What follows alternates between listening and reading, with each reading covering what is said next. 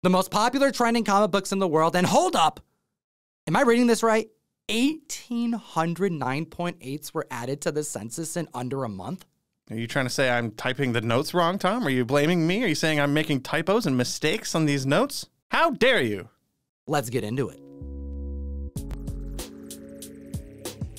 What's cooking, comic fam? We want to give a big shout out to our brother Russ Bright, who's going to be away from the show for a small amount of time because he's recovering from some surgery. He is out and doing much better. I didn't even know the surgery was already happened. I thought he would be doing that like next week. So it's good to hear that he's already done and he's okay and he's already recovering. I've been told that he's essentially turning into a Cylon, getting some work done, some upgrades. So that's why his spine is always glowing red. I've been wondering that, but I haven't had the courage to ask him. Hit the like, slap the subscribe button. We're here every week without skipping a beat, nearly for 5 years straight, talking about the most trending comic books in the marketplace, and I'm not wearing my Kiss shirt for no reason. I forgot to wear my Kiss shirt today. We're talking about Kiss. We're at number 10 on the list, Marvel Comics Super Special number 1. This is the second appearance of Kiss in comic books, but there's something cooler that happened in this issue. $300 average sales, CGC 9.2 in May, sold for $750. And this was the issue, a team up of the band with Stan Lee flying in a private jet to Buffalo, New York, by the way, where I was born, to drop some vials of blood into the print so that the ink can contain the DNA of the Kiss members. This is a very dark, almost, dare I say, demonic comic book. The four of them and me are going to go and drop some blood in a printing plant. So we are seeing a 275% increase in copies sold of this book this week compared to weeks past. There are only 854 slabs on the CGC census. It's not the most prevalent comic book out there, at least in slab form. Now, the price was set for a 9.6 this year in March, where it sold for $1,000. The most recent sale being nearly $400 under tells me that there's definitely interest in owning this book, but this is definitely a collectible that goes to Kiss fans. There's only 48 copies graded at a 9.8, and we haven't seen one of those sell since 2021 December, and that hit $2,500. Now, why the increase of 275% in copies sold this week? Because it's actually more about media buzz, but when Kiss fans learn about this comic book, they tend to grab it. Yeah, it was announced this week that Gene Simmons has partnered up with film producer Gary Hamilton to form Simmons Hamilton Productions, a movie production company that's already working on a movie right now. 25 films are slated over the next 5 years. That's a pretty big slate that is not guaranteed. And the current movies that are being lined up all seem to be like creature films. The first one being about a shark attack, you know, being stranded in the water type of vibes. Also, keep in mind, if you're looking for some dope Kiss comic books to collect, they first appeared in Cameo in Howard the Duck number 12 and made their first full appearance in issue number 13. Those are very affordable. And you can find out all the collectible Kiss comic books by downloading the best comic app in existence. It's called Key Collector Comics. It's available for both Androids and iPhones. If you use code TOM101, you unlock a free 2-week subscription of the app. You get access to all the categories, including things like future keys, so you can kind of like map out what comic books that you may be missing out on that you may want to buy just for potential key worthiness alone. Moving on to number 9, we'll move right past that. Tales to Astonish, issue number 46. This is the first appearance of Kraglin. $415 average sales. A recent February sale for a CGC 9.0 hit $960. This is a character who's barely been in the comics. In fact, his modern renditions, he's been killed off since, and has had more screen time live, courtesy of Sean Gunn, James Gunn's brother, Guardians of the Galaxy, than anything that's happened in the pages of the books. Yeah, he first appeared in this issue of Tales to Astonish and was defeated in the same issue by Ant-Man and the Wasp. And James Gunn must have been a big fan of this issue because he pulled the name Kraglin out, gave it to his brother, and basically redefined the character. And then when they reintroduced Kraglin in all new Guardians of the Galaxy Annual number 1 back in 2017, it was clearly based off of the movie version. Receiving Yondu's arrow at the end of Guardians 2, being a prominent member of the Guardians all throughout the third film, and part of the new team led by Rocket Raccoon at the end.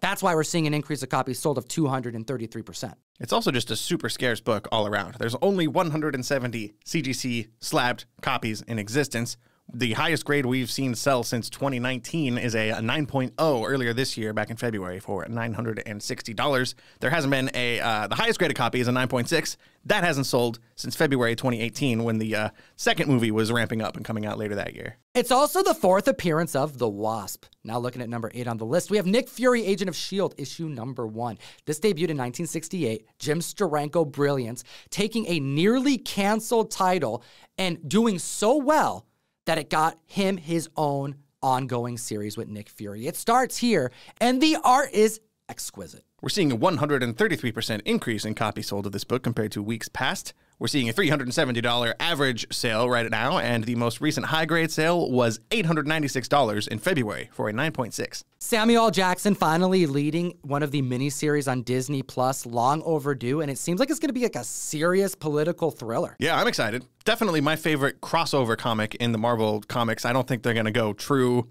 accurate to the plot of that comic. It's very big and epic, featuring basically every superhero in the entire Marvel universe.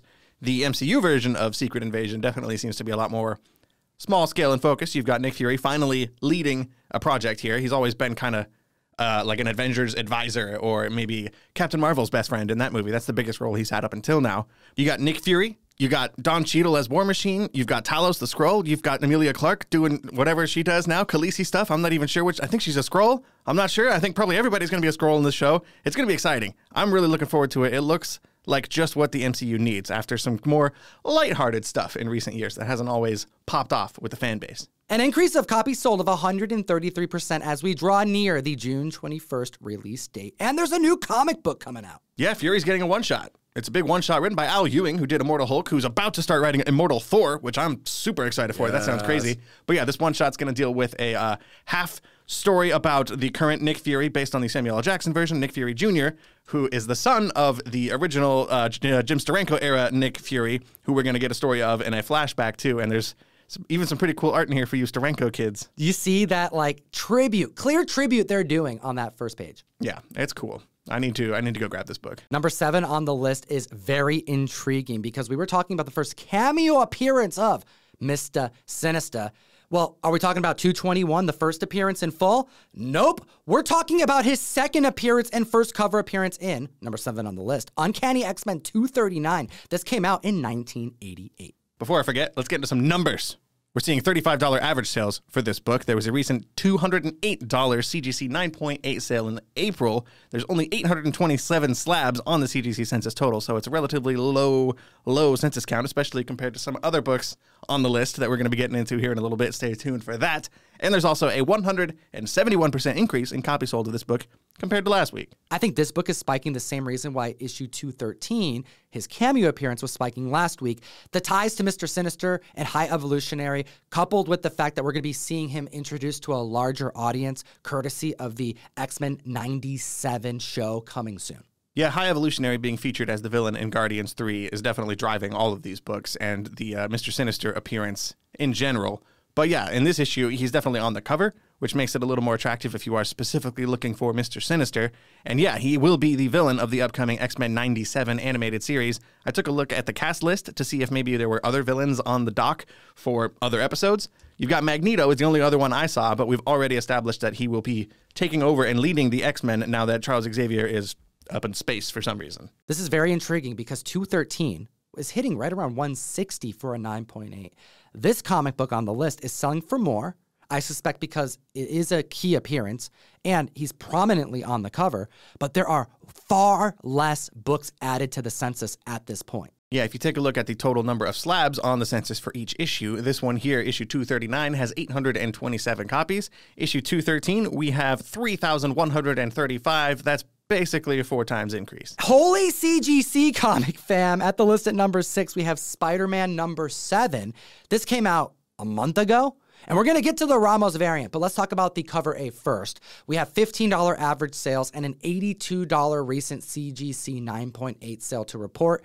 That is the lower end. The higher end that this book hit was the same month because it just came out for $125. So if you're specking on the book and don't want to be patient, you're definitely going to be looking at paying $30 to $50 above market right now. Yeah, and we definitely are seeing an increase in copies sold, 208% to be exact, because the second print of this issue just came out this past week, and it's driving up Spider-Boy hype yet again. Just when we stopped talking about this character, they pulled us back in. Just when I thought I was out, they pulled me back in.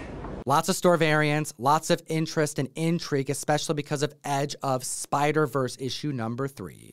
Yeah, there's been full-page ads for Edge of Spider-Verse 3 in, like, Marvel Comics for the past week or two. I took a picture of one last night, actually, and threw it in this script here as I was reading my books. And even in the bottom of that ad, it says, also featuring Spider-Boy's first solo story. So it's very clear they know Spider-Boy is popular, and they're putting him on the ad. And now let's get to that Ramos variant, because that's the one that members are speculating on because he's on the cover. Well, we just told you about the 9.8 sale of cover A. There are a total of 154 9.8s on the census. And when we look at all the tracking that we do, an increase of 154 fresh slabs in under 30 days, that's a lot. But then you look at the Ramos variant, a total of 9.8s count to 1,746 copies. Hot freaking damn. And that's really all the information we have to go off of in this book, because last time we talked about it, it was brand new that week, and CGC is not that fast, but they are shockingly fast with this book. Almost 1,800 slabs in a month. It's kind of bonkers. It's higher than a lot of other books that we're talking about on this list that have been out for decades, some of them. Now keep in mind, CGC updates the census count as they grade the comics. There's a good chunk of these books that I suspect are on their way back or possibly still being prepped for shipment. I think the supply is about to go up, and by the time it does, there's probably going to be more than 2,000 of these graded at 9.8 on the census. Oh, absolutely. Yeah, we saw the record high for the Ramos variant hit 160 last month, and earlier this month, it's down to 110 already. So I think we're already starting to see that downward trend, and it's only going to go even lower once these slabs get back to their rightful owners. I want to know your thoughts about Spider-Boy, and I also want to know your thoughts about the ongoing Amazing Spider-Man run, because I'm not hearing a whole lot of good things about that, and all I'm hearing about is Dan Slott, who they took off of Spider-Man, and now is all the rage. Yeah, Dan Slott left Spider-Man, Amazing Spider-Man, the flagship title at Marvel Comics 5 years ago, and then was replaced with Nick Spencer and current writer Zeb Wells, both of whom have not had the most popular runs. We've actually just heard spoiler news, about the death of Miss Marvel coming up in an upcoming issue of Amazing Spider-Man, and that's not really going over the way that Marvel really wanted it to, I don't think, at least in advance.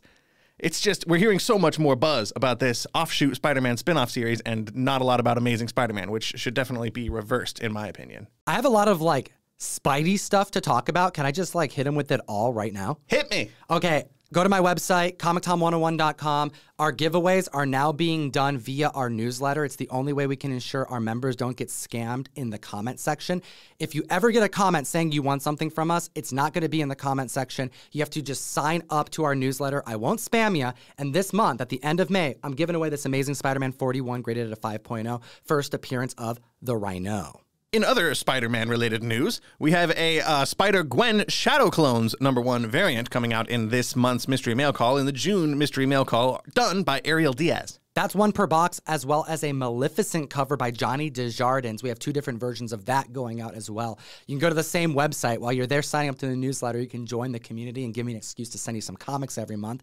And I'm not done, Ryan, because this week, I gave this book away. By the time you're watching it, it's too late.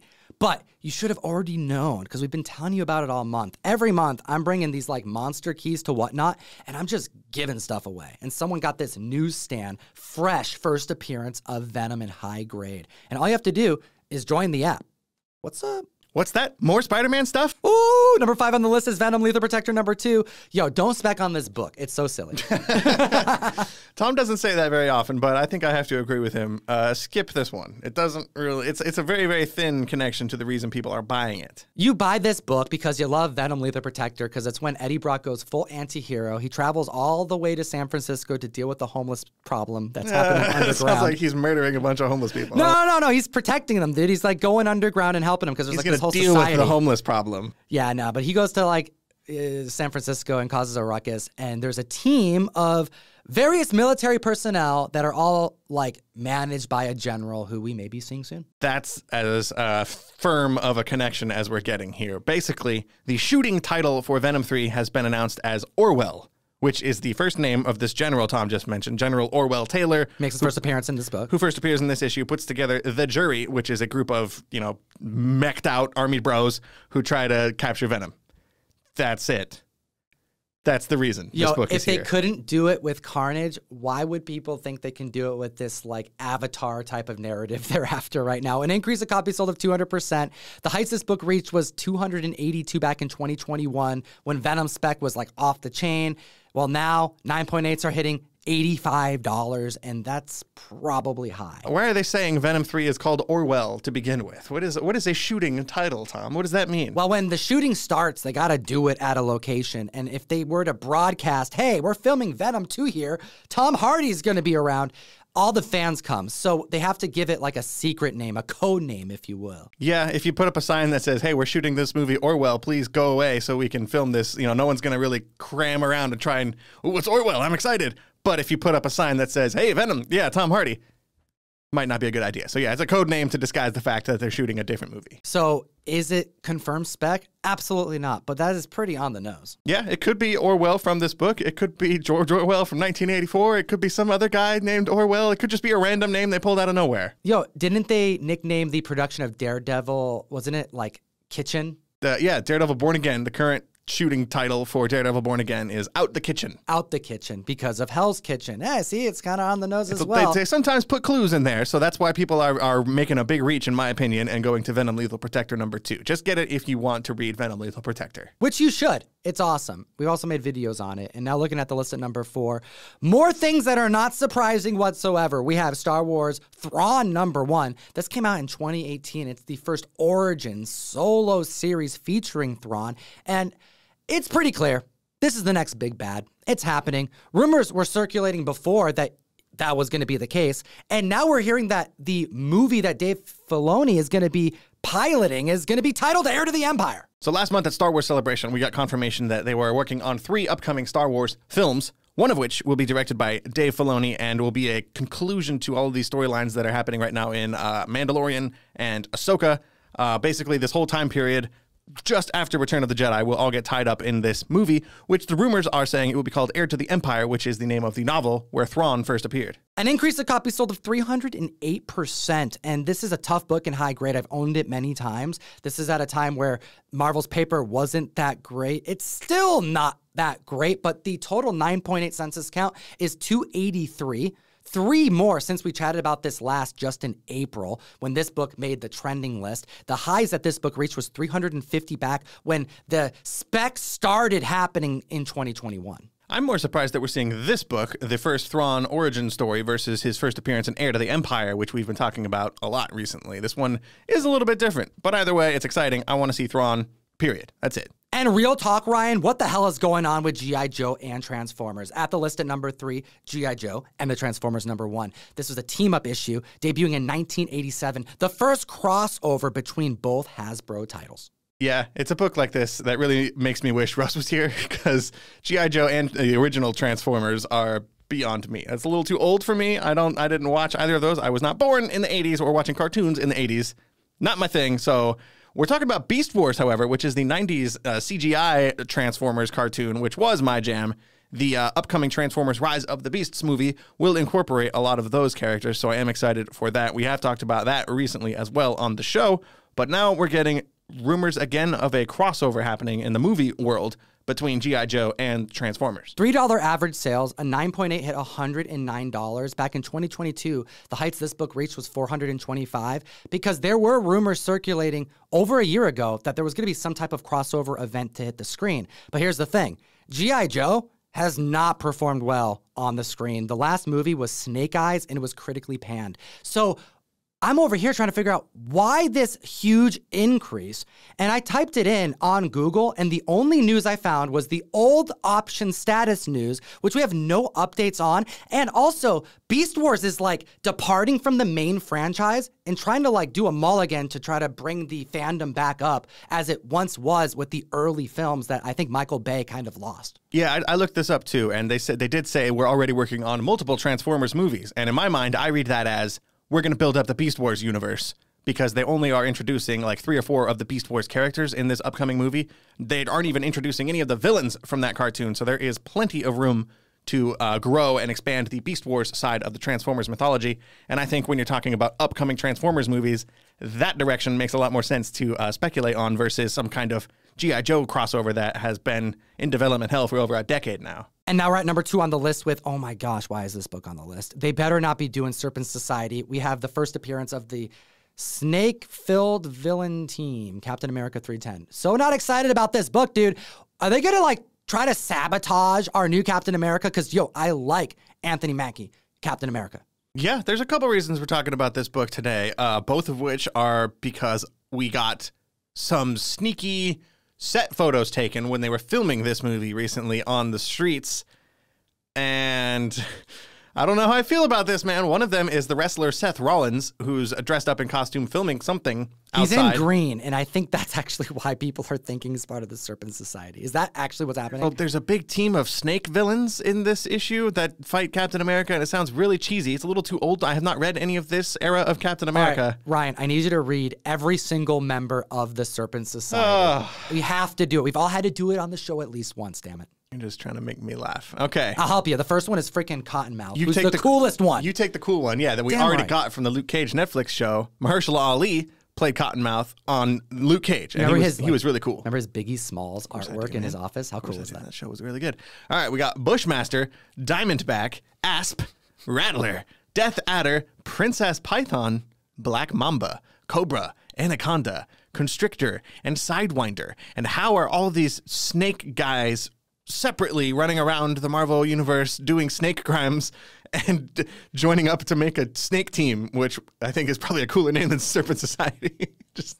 This is the first appearance of the snake team, an increase of copies sold of 667%, because people think that this is going to be the type of team up that's going to happen in the next Captain America film. Yo, this is sabotage. It's straight up sandwich happening. We talked about this back in January, and this is not the first time spec has swirled around this book. This made the trending list back in January, but since then, we've only seen an increase of 6 CGC slabs added to that census, bringing the total up to 107 since January. Meanwhile, in the last 30 days, we've got almost 2,000 slabs of the first Spider-Boy, so I don't know what's happening. I don't think people really believe in this book, man. I mean, there's only 15 copies graded at a 9.8. We haven't seen one sell since 2019. You have to assume some people are trying to get high-grade copies of it, but it's not that new. 1985, there should be a plethora of them out there. You may be able to get one done yourself. But yeah, back to Seth Rollins. He was just standing around, filming a scene outside. Looking like Jason Momoa, dude. He looks a little like Jason Momoa, and there you couldn't hear anything they were saying. This footage was captured from, it looks like across the street. He was hissing, dude. He was definitely hissing. He had a giant snake outfit on, so maybe, no, just kidding. That didn't happen. But the other bit of news we got also from recording on the street was Anthony Mackie dressed up in what looks like a brand new Captain America suit already, even though he just ended Falcon and the Winter Soldier, debuting that glamorous, beautiful, sexy Falcon Captain America costume that he rocked in the end of that show. Yeah, why'd they change it? Yo, I like that costume. And we never really got to see it in action. We got one scene of it at the end of the show, and then that was it. And apparently he's already changing costumes again. Captain America himself, Chris Evans, changed costumes in between every movie, but I feel like this is too soon. We didn't get enough time with that costume. Slap that like button and hit the subscribe. Order Crashdown. It's in previews now. And join me while we chat about number 1 on the list, the most popular book in the world. And dare I say, this Frank Miller Wolverine key. That's amazing. That everybody needs to own a copy of. This is Wolverine's first solo series, issue number 1. A classic cover. I think is on the list. Not because of Deadpool's spec, but because people are finally realizing that they may not actually like Frank Miller art. Yeah, I'll come out and say it. I don't like Frank Miller art. I'm a fan of Sin City. I think he did really cool art in that book. I like the stark black and white coloring in there. But the Dark Knight Returns, I don't like it. I think there's a few too many images that are just a little, make me queasy, make me a little uncomfortable to look at. I'm not a fan of the art. But we'll get into more Frank Miller stuff as we go on. We've seen $150 average sales for this book, with a recent CGC 9.8 hitting $552 earlier this month. We have an increase of 182% in copies sold. Shout out Hulk182. And we have a record high that was reached back in 2021 of $1,365. This book has dropped so much. And also keep in mind, Frank Miller had a signing at CGC over the last month. Since we chatted about this last, which was back in March because of Deadpool, there's been an increase of 454 copies of this book alone added to the CGC census. Which is a lot. That is a pretty big increase, and normally that's higher than any other book we talk about on the list. It ain't no Spider-Boy. But Spider-Boy, man, that's got like almost 4 times, it was over 4 times more than this added to the census in the last month. So I don't know what's going on in the world, but here we are. So what do you think about that comparison? And also, of course, what do you think about the Wolverine artwork that became the subject of every conversation on the internet? I thought we may have enough time to talk about it on the podcast because I didn't think it was that big of a deal because, Frank Miller puts out some very unique stuff that is an acquired taste at best. Yeah, the schedule that we make the podcast on, by the time we record it next week, I think this cover is already going to be a little bit too old news for our podcast. But I did see some comparisons to Mike Mignola artwork, actually, with this Wolverine cover here. It's not entirely wrong. I feel like there's a lot of similar colors that he uses. How dare you, Ryan, the king of negative space. But for real, though, I've had Mike Mignola sign a whole lot of X Factor and Alpha Flight covers, and he always goes out of his way to mention how much he disliked his style back then. Granted, Frank Miller is doing like digital artwork now, so it's a little different, but here's the only thing that needs to be said. The dude wrote Dark Knight Returns. He wrote Year One. There is nothing that needs to be said other than that. Yeah, as a writer, I think Frank Miller is a well-deserved legend. You could also throw on Daredevil on top of that. His work on Daredevil and Born Again, all the Kingpin, Elektra stuff he did. He wrote 300, which is also really cool, even though I don't like that movie. I think the comic's really badass. Frank Miller's pretty cool. I want to know the community's thoughts about their favorite Frank Miller artwork in the comments section below. And as always, geek responsibly. Enough said. Join me every single week on Whatnot, the best new place to buy and sell collectibles. Yesterday, I gave away this ASM 300 newsstand. It was a gorgeous copy, and someone got it for free. Don't miss out on these types of drops. I've given away multiple ASM 300s, Werewolf by Night 32, House of Secrets 92, and I have something planned for the end of June. I want you there, so click the link in the description, support the show, and join us on Whatnot. We have other videos for you to check out. Enjoy those, and have a great weekend. I gotta go to a wedding. Family stuff. Should be some good food. Peace.